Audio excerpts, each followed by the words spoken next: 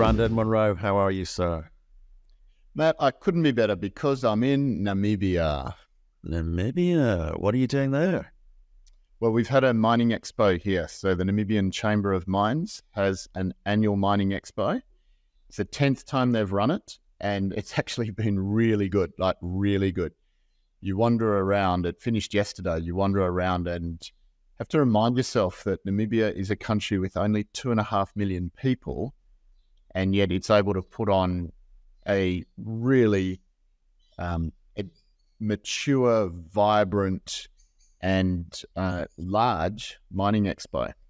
So it's grown about 60% from last year, and a lot of that, of course, has benefited from all of the action that's going on in the oil and gas sector as well. So a good couple of days, and for me, it's a very good, let's call it networking, but really we mean partying opportunity, because I've got so many friends in this sector after living in the country for 5 or 6 years. So it's always fun returning and catching up with people that I haven't seen in a while, and getting a really good sense of the pulse of the Namibian mining industry.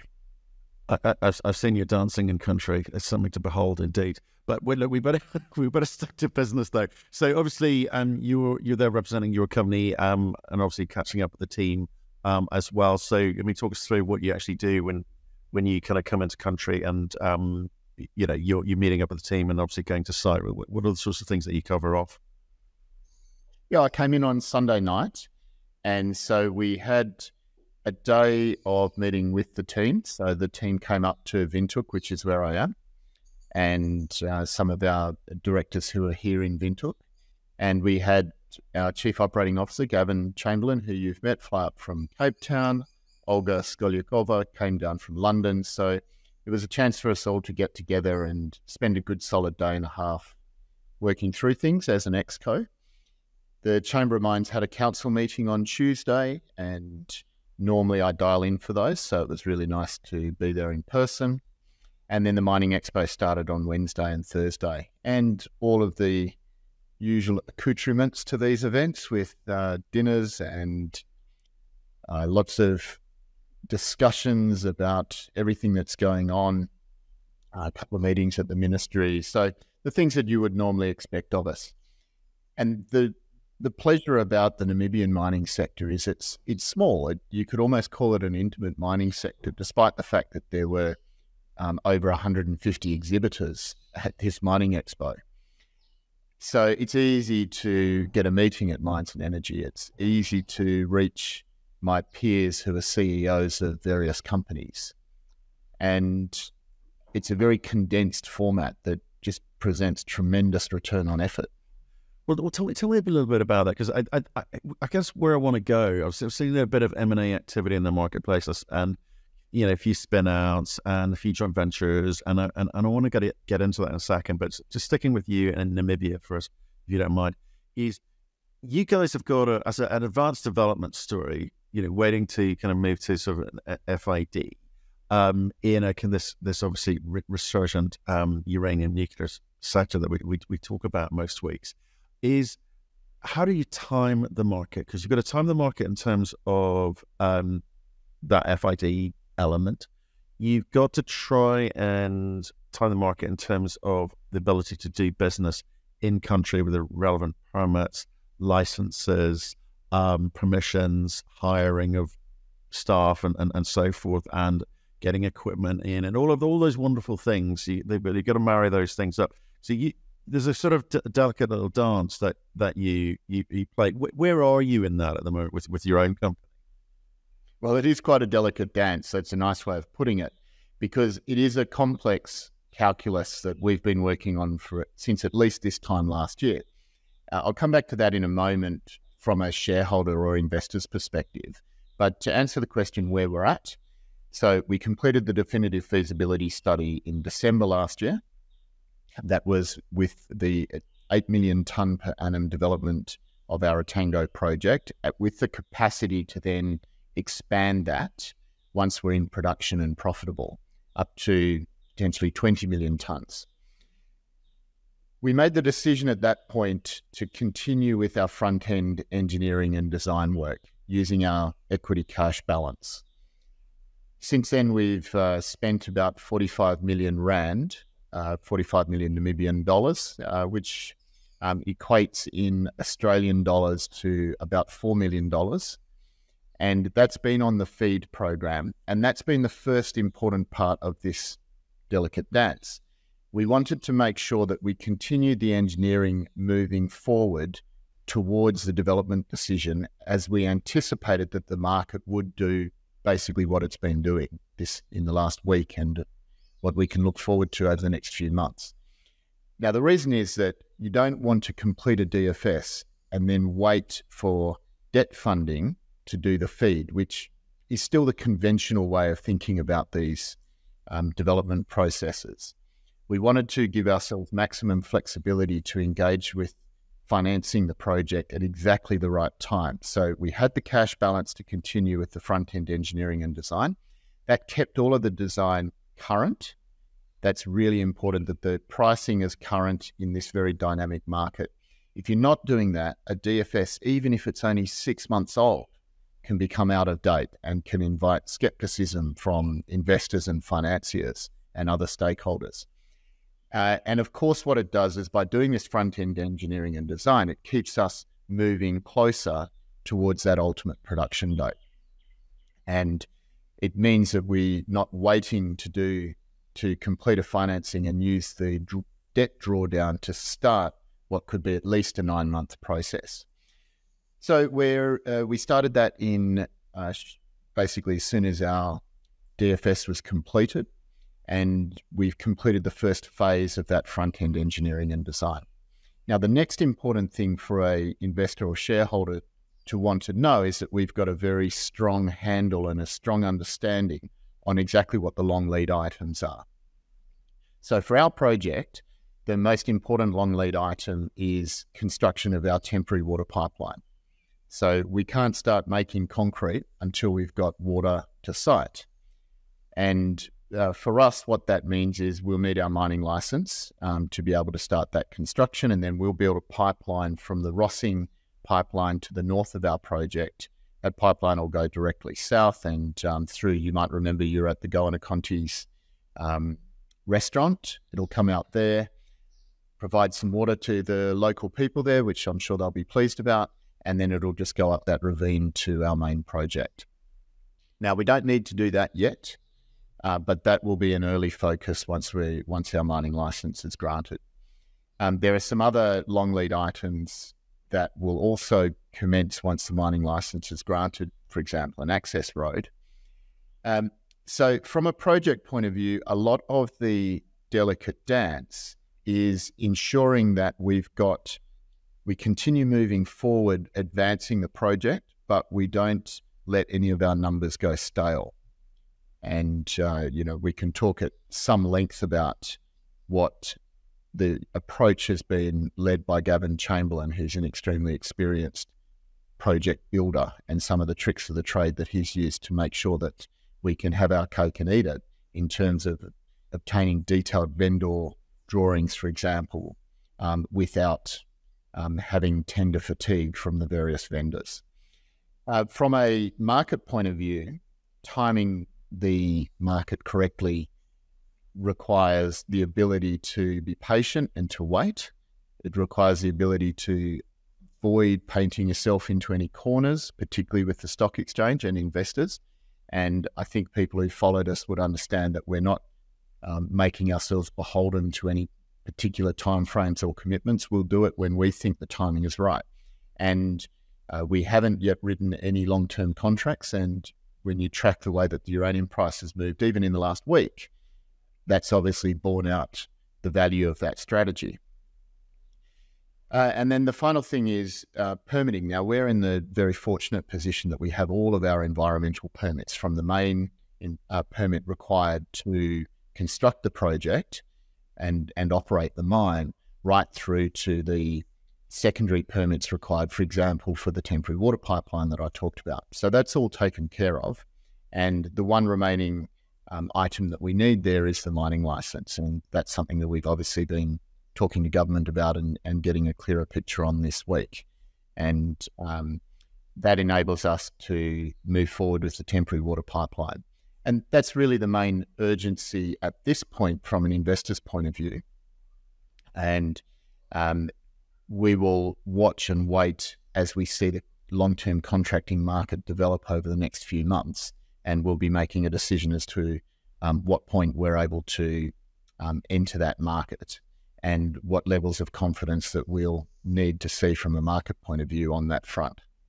Okay, look, and I do appreciate, obviously, having a large cash balance gives you optionality in terms of how you time it. You don't need to rush it, or as you say, with regards to let the pricing go stale. And I get all of that. The one thing you said in there was there's lots of good things in there that investors should be listening to and going and applying that to their own investments, whatever else they've got in their portfolio in terms of development plays. But the one thing they're going to be laser focused on is the license issue. So you've had some conversations, and you sort of this week you say to sort of understand, make sure you're on top of the process and what is required of you, and make sure nothing's changed. But timing of that, how long does it take in Namibia to go through that process? Are there any obvious barriers, hurdles, red flags that we should be looking for? The timing can be variable, and if Namibia has a really good mining code, and that's one of the real advantages of dealing in country. The disadvantage of the mining code is it doesn't have fixed time frames. So we can't say after 30 days they must deliver this, or after 90 days we expect this. And so that does leave it quite open. I can't think of too many mining licenses that have been granted to genuine foreign investors in under 12 months. All of the high profile mining licenses that have been granted in the last few years have been around that time frame. What we've learned while we've been in country is, first of all, we haven't identified any red flags at all with our application. It's widely accepted by everyone we've spoken to in the ministry as being highly comprehensive, and we're a project of national importance here, so we're very well understood. What we did discover is that the ministry is getting absolutely inundated with new exploration license applications. And so on the one hand, that's a good litmus test as to the health of the industry and the way that Namibia is regarded by foreign investors. But the minister acknowledged in a forum during the Mining Expo that they're receiving in a slow week more than 50 EPL applications. So the system is becoming absolutely overwhelmed. There's a high level of probity and scrutiny into all of those applications. And so that means the human resources required to process 50 EPLs that are incoming every single week, let alone deal with the backlog, is really quite significant. So that's where we're at the moment. The ministry understands, particularly now after I've been in country, as to where the mining license fits in terms of those other factors. And from our perspective, as I say, the main thing that we want to start with is the long lead items. They're not at the point yet where they will become a critical factor, but we don't want them to become the bottleneck. And so that's what we're making sure the ministry understands. Okay, the other thing I want to talk to you about is Namibia twinned with Saudi Arabia in the sense that the Saudis are recognizing that oil is a finite resource, and they're getting into hydrogen energy. They're actually searching for uranium, gold, and lots of other things. Namibia recently announcing that you've got a couple of big companies, one of them being BHP, discovering oil offshore. Plus, you've got your hydrogen sector as well going on in there. So, what's happening in country in terms of, again, maybe back to the ministry conversations, positioning itself as an energy center for Southern Africa? It's quite extraordinary. Like, Namibia obviously is already on the world stage when it comes to uranium, but uranium is still a small commodity compared to oil and gas, for example, and hydrocarbons. So it's true that after 30 years of post-independence exploration, 21 failed drill holes, more than 100 billion rand of exploration dollars spent in the petroleum sector. After all of that, roughly a year ago, a successful well was drilled, and another 2 have been drilled since. So this is predominantly conducted by Total, Qatar, and Shell. So the majors have finally come good after let's say, a significant period of skepticism about whether the oil is even there. Now, that's had a transformative effect on, let's say, the national psyche, and handled correctly has a very real potential to have a transformative effect on the country. To give you an idea, it's very realistic to think that within a couple of years of the first of those wells coming on, Namibia's GDP will double. You know, that is extraordinary. And remember what I said before, it's only 2.5 million people here. So there's the potential for it to have a profound effect as long as it's handled correctly. And one thing that I can say is I've got a lot of confidence in the current Minister of Mines, Honourable Tom Alwindo. He understands that, and he also understands very well the resource curse that can happen with oil. Minister Alwindo is an economist. I know him well. He's exceptionally clever. He was the governor of the Reserve Bank of Namibia for a decade. He was then he was the Director General of Planning. So he was responsible for having a bird's eye view of the entire economy. And now he holds the most important portfolio in the ministry, which oversees both the mining sector, which is very important in today's terms, and the oil and gas sector, which, as I said, can be utterly transformative. And also green hydrogen touches on that energy portfolio as well. So whilst green hydrogen doesn't have quite the same certainty that an oil and gas pathway does, it does hold a lot of potential in Namibia. And I think one of the reasons why I'm inclined to be a believer rather than a skeptic is the main sponsor currently of Namibia's green hydrogen program is Germany. And we know well from the nuclear power sector that Germany's prepared to back their renewables program and all of the potential backstops that are required to support that program to the hilt. Now, you add in a little bit of complex German history in Namibia, including the fact that they were a former German colony, that Germany has admitted to conducting genocides at the beginning of the 20th century here. And you've got a really, really strong link between Germany's need to come up with interesting energy solutions, given they can't use nuclear power, and their interest in assisting Namibia to develop. Now, if you apply an optimistic view of what the green hydrogen industry could deliver here, it's got the potential to double the GDP again. So oil and gas, I think the timing is still open a little bit, but there's enough confidence that the discoveries are there, they're viable, they're large. And so you can have a high degree of confidence that that's going to have this big impact on Namibia's GDP. Green hydrogen, it'll take a little bit of time to understand what's reality and what's hype.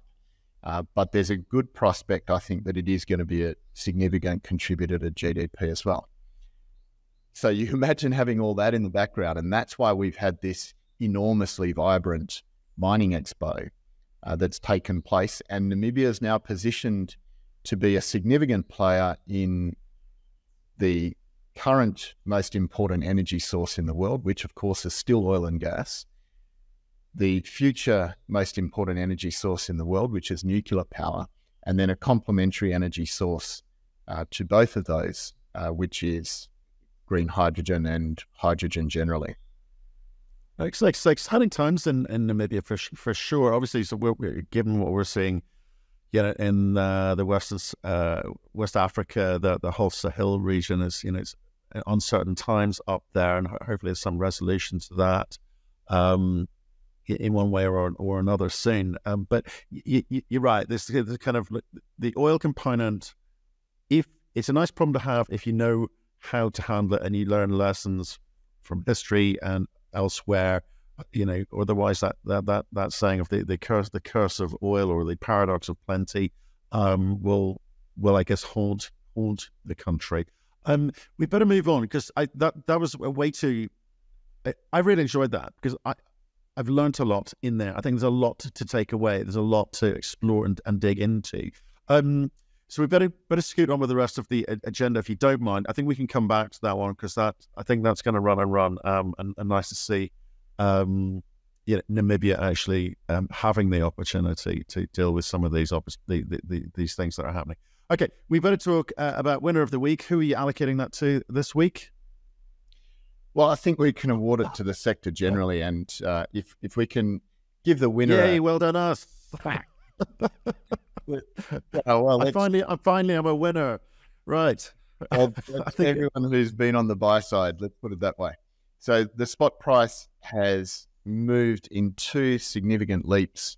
On Wednesday, it jumped $1.40 to hit $59.90. I'm using Trade Tech numbers now. And then it jumped another $1.45 overnight here. So the spot price is now pushed well through $60.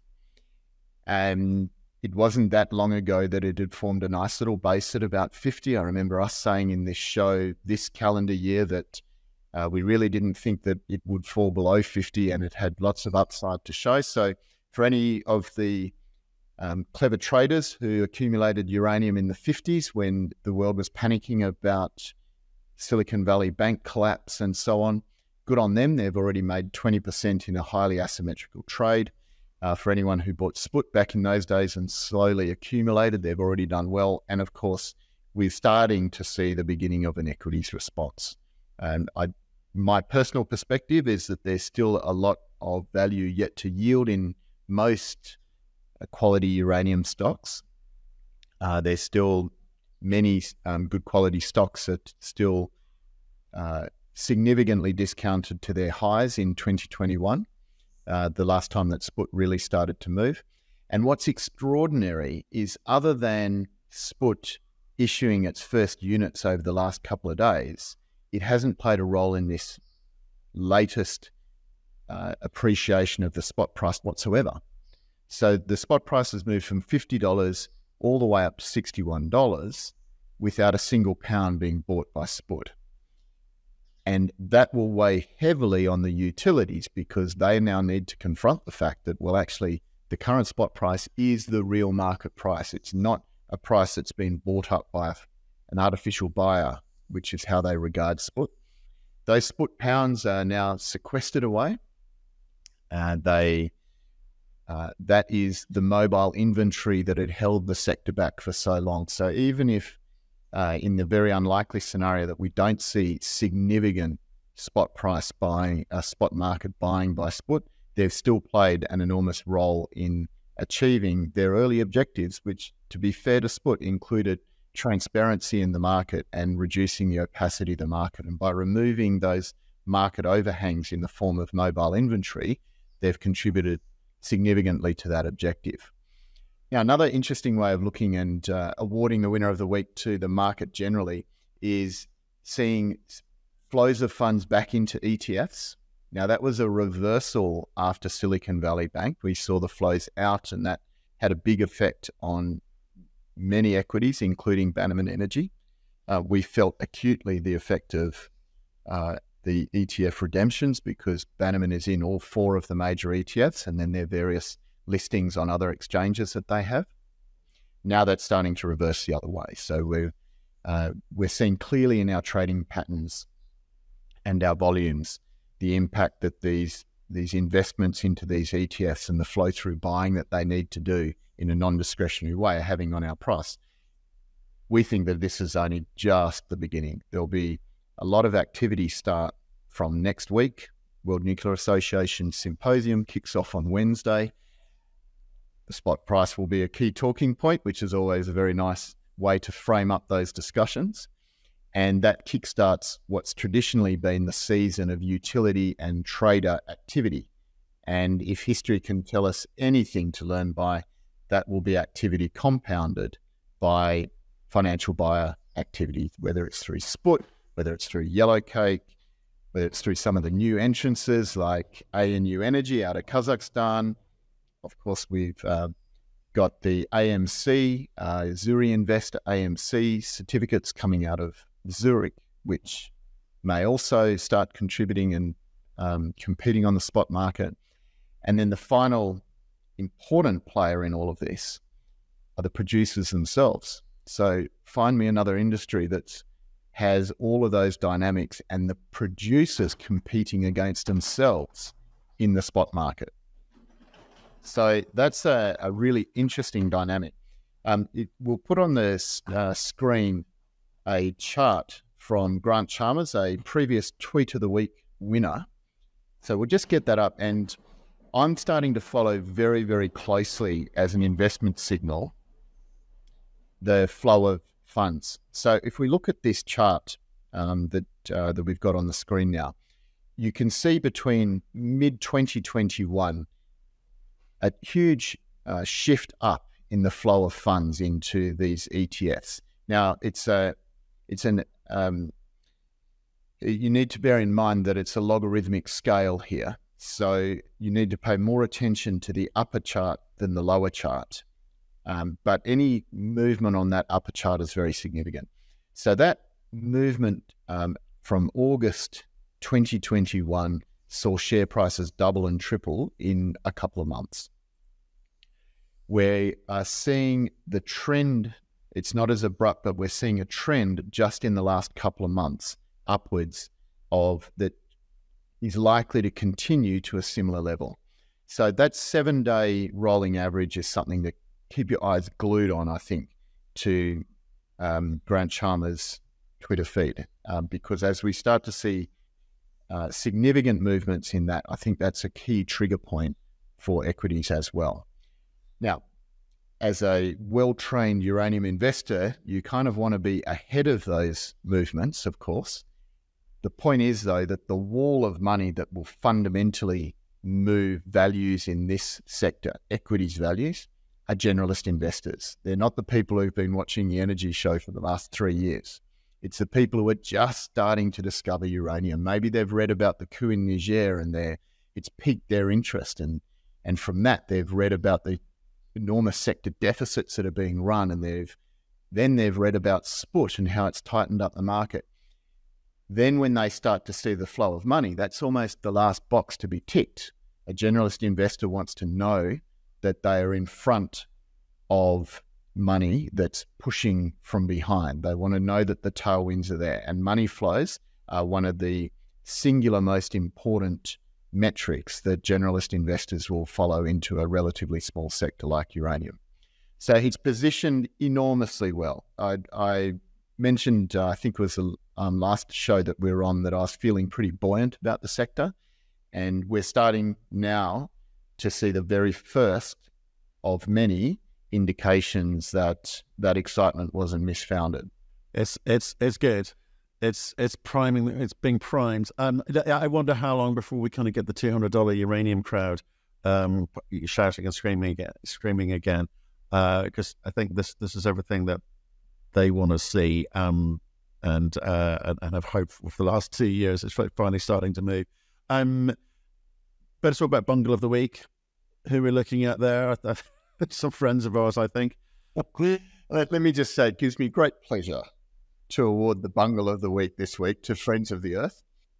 So they trotted out their old, tired playbook of lawfare, and they got it handed back to them, I'm pleased to say. So they tried to stop the restart of the Diablo Canyon reactors in California. This is the end of the road in a very long campaign that they've waged against this nuclear power plant, initially successfully, and then because of the sheer pressures of what they ought to be focusing on, of course, which is the planet and climate change pressures, sense has prevailed. The court has thrown it out. They've said, we've seen enough of you guys. The plant will open. And I think it's a little bit sweet as well, because Friends of the Earth were one of the original architects of the lawfare campaigns that made nuclear power much more expensive, slower to deliver, it's harder to permit. And the collective inertia that we have around the world in our tools to be able to deal with climate change is significantly exacerbated by the lack of nuclear power that is in the world right now. It's still only around 10% of the world's electricity and a small proportion of the world's energy. And people like Friends of the Earth and their dear cousins at Greenpeace have tied one hand behind the world's back in being able to deal with climate change by deliberately and intentionally sabotaging what we now know beyond any doubt scientifically is the safest, one of the cheapest, the most reliable, and the cleanest on a life cycle basis form of energy that humanity's ever developed. So hence the pleasure in awarding the Bungle of the Week. May I wish Friends of the Earth many future Bungles. Well done there. Well done. They've won something at last. Good. So not complete failure. They've won Bungle of the Week. They just didn't win the case. Right. And without being too facetious, you mentioned them. You gave them a name drop. So let's skip to this bit, which is tweet of the week for the other half of that motley crew. He allocating the tweet of the week to. So this is, before we put it on the screen, I just want to frame this up. This is an extraordinary bellwether or litmus test of how much unseen support there is for nuclear power, and also how much recognition there is for the damaging tactics that I was just talking about before. So somebody that I'd never heard of, and I'm about to mangle her name, and I'm apologizing in advance, but I'm going to say Aanstoot. The reason I'd never heard about her is in her very first tweet. Now get this, her very first tweet, she managed to achieve almost 1 million views and, 1 million views, over 3,000 likes and over 1,000 reposts. So let's put it up here. And what we can see here is today I'm launching the campaign, Dear Greenpeace, hashtag Dear Greenpeace, with Let's Free Planet, which asks Greenpeace to drop their opposition to nuclear energy and support young people in securing their future. Simple, but there's a campaign behind it. And it shows the depth of that sentiment. If an unknown Twitter account from an activist that probably most of us have never heard from or of can achieve that level of penetration with their maiden tweet, there are a lot of people out there who feel just as angry as I do about the climate vandalism that Greenpeace has been able to get away with in their opposition to nuclear power. And maybe they were justified in having some of those views 50 years ago, but they cannot deny the science. They cannot deny the statistics. And everything that they do in their marketing machine now is blatant, dishonest, and reprehensible. And so in her rather kind and soft way, Aanstoot has now touched that nerve amongst a lot of people. And I'd encourage the viewers out there to go to that tweet, to give it the extra repost, add to the 3,500 comments that are there. And that's going to send a real message to Greenpeace that the world has woken up to their cynical tactics. And if they want to remain relevant as an organisation that purports to support a better planet, they need to change their tune. Well said. Well said. And extraordinary tweets there. Even John Quakes would be jealous of that, I suspect. Hey, well, look, again, it's just conscious of the time, and you're a country and you've got places to be. Here's a question for you. It's a question of the week. So UEC this week let us know that they've made a couple of acquisitions. What do you think this means for the sector? Yeah, so look, we'll put the links in the show notes rather than spending time talking about them. But in short, they've bought a portfolio of Canadian exploration licenses from Rio Tinto. And USC have been voracious. They said that they would be an acquirer going into the next cycle, and they've certainly delivered on that. and they've done so with the widespread support of their investors. So if there's an example of a company that's effective at flagging its intention, building up support for that strategy amongst its investors, and then executing, I think we've got to hand it to UEC for what they've been able to achieve. So again, it's an example of further intelligent consolidation and starting to create the contrast with some of the other activity that we're seeing in the sector in terms of promoters on different stock exchanges smelling the money associated with the next significant bull run in uranium and starting to deliver projects that might be a little bit harder for investors to pick quality on. So well done to UEC for executing yet another quality acquisition. They've helped to, I think, take some of the stray assets held by an unloving parent in the form of Rio and put them into a portfolio where they'll be given appropriate and due care and attention. And if those assets do have potential, they're far more likely to realise that potential within UEC than within Rio Tinto, who are effectively looking at the door for this sector. The other thing that's interesting, and if I might express a few of my more cynical thoughts, you know that the market's about to turn when Rio completes its final exit out of the sector. They seem to have real talent for calling the bottom in the wrong way. Right. Okay. But if you don't mind, I just want to look at this because I think we have seen and will continue to see M&A activity in this space. Certainly, as you see things like in the early indicators, like obviously spot price move. Contracts get signed.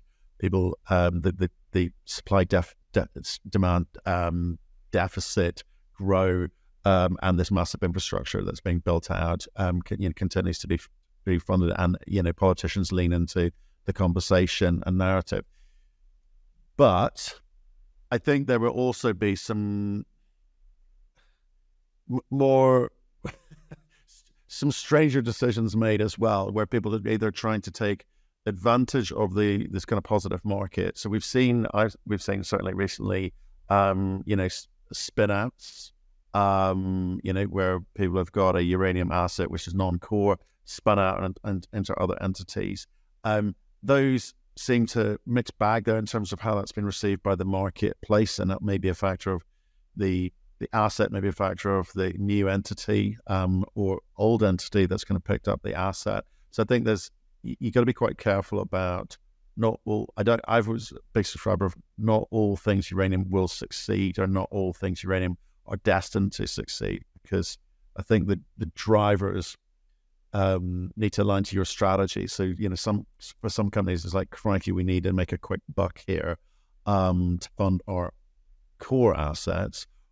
Or in some cases, we've said, I'm not going to name names here. In some cases, highly valued assets actually sort of crumble into the ground because the entity that the asset has ended up in doesn't necessarily have good management team, appropriate management team, experienced management team, or the ability to access capital to do what they need to do with that asset. So we've seen that recently. I also kind of feel there's more sort of generic investing thoughts here. Do join in when I've finished rambling, which is that there are lots of uranium assets which have not gone anywhere, and they've not gone anywhere for a reason. Fundamentally, the assets aren't strong enough, and you need a significantly higher uranium price than there is today and is forecast anytime soon, those things to have a chance of working. So lots of stragglers, which I think the strategy seems to be from some of these companies, we will get bought out, we will get taken out, we will be rolled into someone else's portfolio and be assigned some kind of multiple in terms of value. That's a kind of out of control strategy. I think, certainly in terms of most of the investors that kind of subscribe to our platform, a bit more fundamentals driven. And I think there's an opportunity here to, sort the wheat from the chaff and focus on the companies who are advancing projects with the full intention of actually getting the thing into production, because the asset's got a chance of doing that, or because they've got a position of, as they've got a chance of positioning the company as a chance of doing that and being taken out by someone with a meaningful balance sheet who maybe is a producer or, certainly can advance the production of that specific asset. The kind of the hit it and hope strategy, I think we're going to see a lot more of.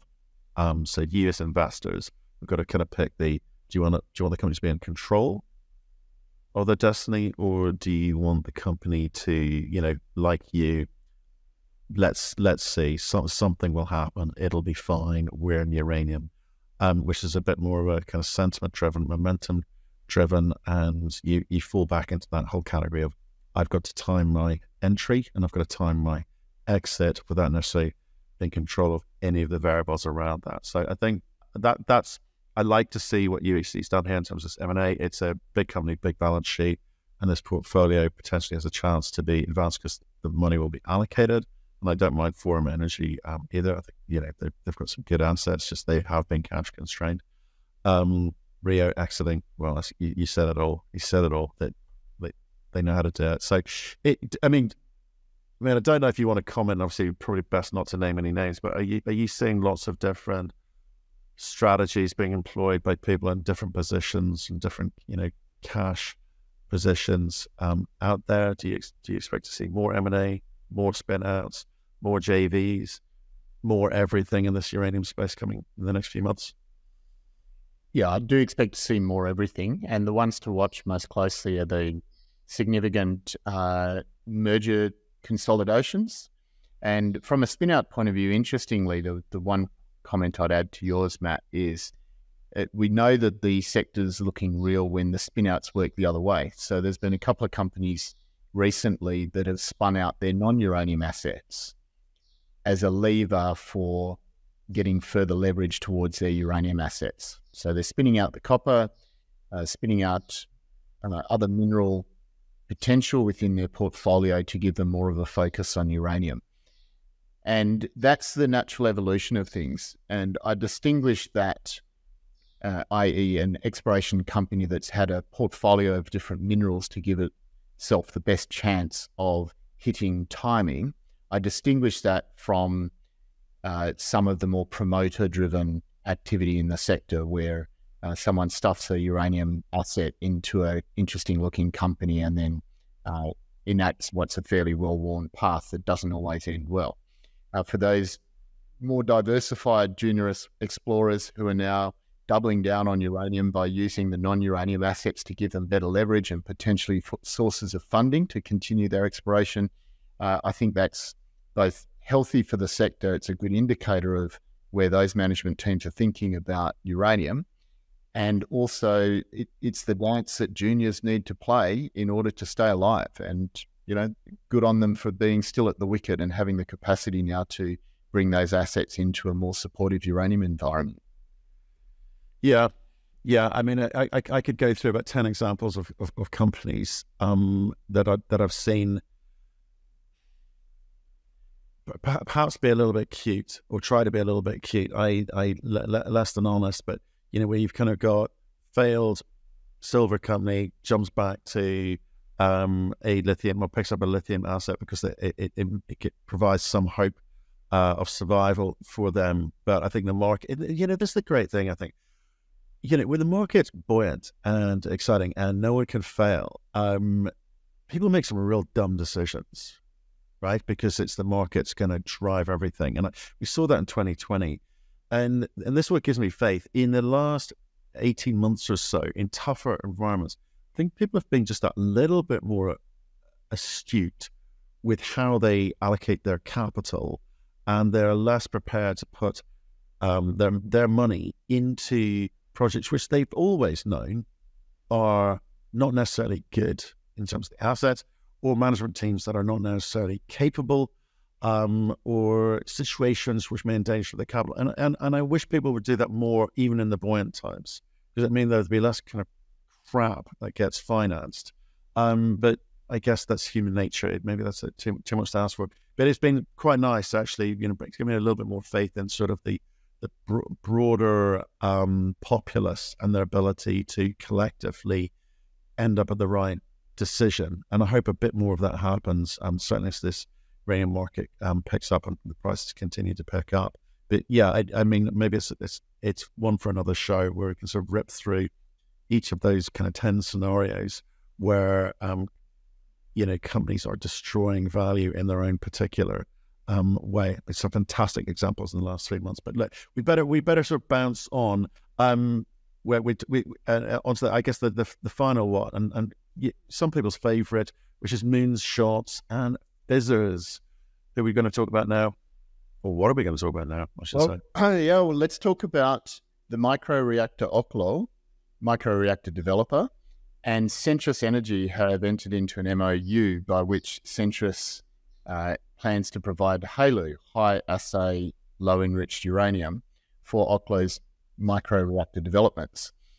Now, let's just put it out there as a moonshot and fizzer, and we can keep coming back to this over future episodes. The reason why it's important, certainly for Offshore, is viewers of this show would know that enrichment around the world is incredibly tight, particularly Western enrichment, given that Russia still produces or still has more than 40% of the world's enrichment capacity. So Western enrichment is extremely tight. Now, HALEU, which is high-assay, low-enriched uranium, that's enrichment beyond 5%, and in this case, it's sitting just below 20%. That's even tighter because the only current provider of commercially available HALEU is, you guessed it, Russia. So that's left a number of the US technologies that were advancing their small modular reactors or their microreactors. Their strategy was based on, initially at least, obtaining that commercially available HALEU from Russia. And then that solved the kind of chicken and an egg problem where the HALEU producers won't gear up and scale up until they know that the SMRs are being commercialized. Now, when you had a player, namely Russia, producing commercially available amounts of HALEU, you could solve that because you could get the HALEU to allow the commercialization that would justify the investment by the enrichers in further HALEU capacity. So this is important for Offshore. It gives them undoubtedly a competitive advantage, and it comes hot on the heels of an announcement that an Alaskan Air Force base has selected the Offshore microreactor as their preferred preferred partner to deliver a microreactor to replace diesel-generated electricity at that remote Air Force base. So anything that, even though that's not a military application per se, it's still a civil service provider to a military base, which obviously positions them very, very well for deploying further use cases for their microreactors. So definitely one to watch. It'll be interesting to see how quickly it progresses. So Centrus is expanding their American centrifuge production facilities at Pickerington, Ohio, and they've got good support from the DOE. And now with this memorandum of understanding, it gives them, I think, a pathway forward to try and break that chicken and egg dynamic that's seen other other SMR players announce in recent times that they were changing their technology away from HALEU because they saw it as too much of a short-term risk to their commercialization plans. And in the broad context, there's a lot of eyeballs watching SMRs to see if they start commercializing this decade as opposed to the 2030s. And even now within the nuclear industry, there's a widely held assumption that SMRs, they're so far in the future. They're 2035. We might see a couple before then, but they're not going to make the slightest difference to uranium demand. Now, I hold a different view. That view is becoming stronger. The scenario where we see significant SMR demand for uranium in the 2020s, late 2020s, based on wide-scale commercialization via orders that take place in the late 2020s, that scenario is becoming increasingly probable to me. And these are some of the key factors that I watch as sort of backfilling assumptions for that particular scenario.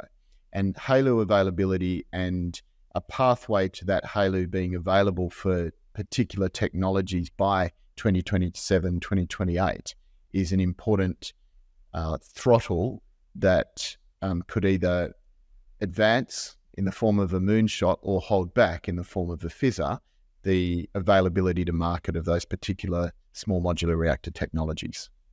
Well, there we go. That's been quite the session today. A lot covered. In fact, lots of good investing advice, not just coverage of the nuclear and uranium sector there today. So appreciate your time and your thoughts, more importantly, Brandon. Enjoy the rest of your trip, and I'll see you next week at the WNA. Great. Thanks, Matt.